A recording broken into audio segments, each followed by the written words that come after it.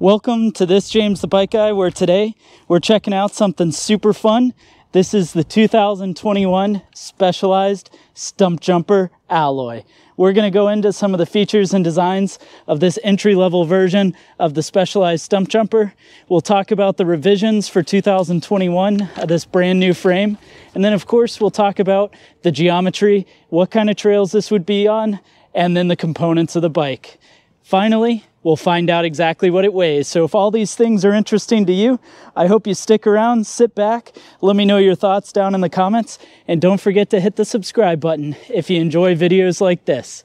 So checking out the 2021 Specialized Stumpjumper, this frame has been totally redesigned for 2021, which is actually quite impressive because back in 2019, Specialized rethought their Stumpjumper lineup and came to this new sidearm design for the rear suspension and modern geometry. And in just 2 years' time, they've gone ahead and modernized the bike yet again. And to me, that's something I'm pretty psyched to see with Specialized, because their bikes ride really well, and it's great to see them keeping up with the time.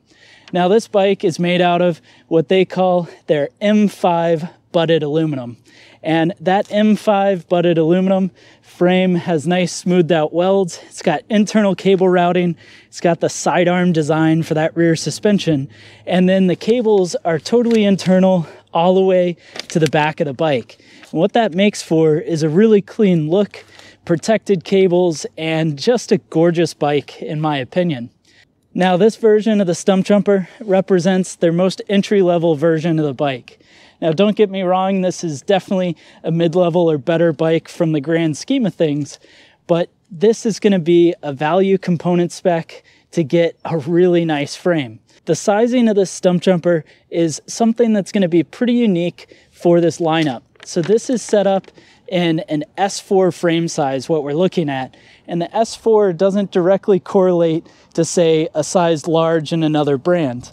What Specialized is doing is using their rider-first technology that they started in the road bike series to make 6 frame sizes of the bike that have their own manipulated tubing, own shaping, to make sure that from the smallest to the biggest bike, they all ride the way that they should.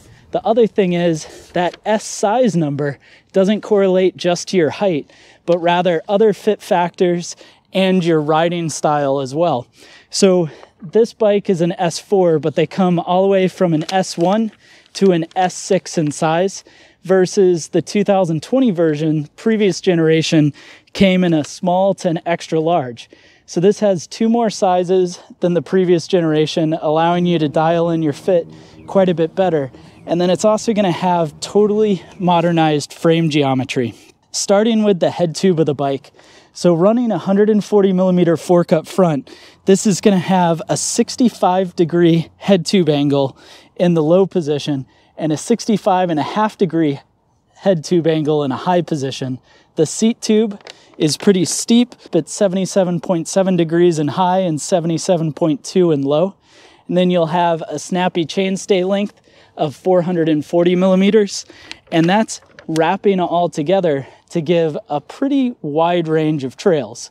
Now, how they can do that is where the shock mounts to the clevis, there's going to be a flip chip that allows for a 5-degree angle adjustment in the high or low position. And with a 65.5-degree head tube angle in the high position, this bike is going to be super stable, but also be able to take some good downhill sections. And if you were to take it to a bike park or a long, flowy downhill trail, you can drop it in low and make it a 65-degree for that much more stability. The seat tube angle being steeper, that is allowing a good pedaling position when you're climbing on the bike, so you're not giving up too much for that front end. The other thing to talk about is the reach of the bikes have definitely grown compared to the previous generation. So this being an S4, the reach is 480 millimeters. So that's a pretty long ways to the front of the bike, making the front center of this bike quite a bit longer. And you can see that just by looking at it. Where that changes on the trail is that means this bike is going to be a bit easier to manual. It's going to be a lot more stable downhill. You're going to have room to shift your body around during climbing and rocky sections. and it should give some confidence out on the trail. And adding to that confidence is going to be the rear suspension design. So this, for 2021, keeps FSR. So FSR is Specialized Own Suspension Geometry, which uses a horsed link, which is right back there. And that link helps divorce the pedaling and the braking from the suspension. So basically here you're going to have good bump compliance even under load. You'll have limited brake jack, nice leverage curve going to that rear X-Fusion shock. And this suspension is sort of interesting because on the carbon versions of these 2021s, they revised the carbon one, instead of using a horse link, to have a flex stay. Now with aluminum, you can't rely on the frame flexing. So instead they've got the pivots on the bike. And while we're looking at the back, there's two other things to note. The first is going to be these ridges on the chainstay protector. What those little bumps and ridges do is while the chain is going down the trail and hitting that, basically it's making these sharp points that it would hit rather than a flat section, so that you don't get anywhere near as much chain slap noise. The other neat thing is the chain stays have the cable routing go internal. So I talked about that for the whole frame. You've got these internal cable routing, but it happens in the back as well, and it comes from the seat tube into the chainstay, making a really clean exit to the back for both the rear derailleur and the hydraulic disc brakes.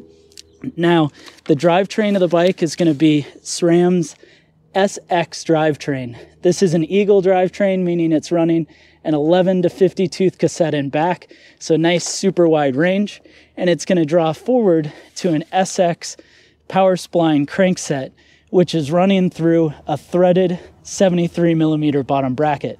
Bottom bracket also has ISCG mounts on it, so these little mounts that you can see there, and that's going to allow you to run chain guide, bash guard, whatever you might want on the back end of the bike. Now, to control the suspension, you've got the X-Fusion O2 Pro RL. This is 190 millimeter by 42.5 rear shock. It's mounting to the clevis and to the frame in standard eyelets. So this is just a metric shock that you can change out with anything else as you upgrade the bike. And up front, the 140 millimeters up front is being controlled by this RockShox 35 Silver. So the RockShox 35 Silver uses a turnkey lockout damper. So you're going to have open, progressive notches as we go down, all the way to locked out. On the same side of the fork, you'll have a rebound adjust so you can speed it up and slow it down. It is boost through axle up front, so 15 by 110. You've got these diffusion black stanchions that are 35 millimeters in width. And then it's air adjustable underneath this cap so that you can set it up for your weight and your riding style. The cockpit is set up with this specialized handlebar. So this handlebar has an 8-degree back sweep. It's got a 6-degree up sweep, 30 millimeters of rise, and 800 millimeters wide. The stem on the bike is going to be an alloy specialized stem. And then moving to the back, you've got the body geometry bridge saddle.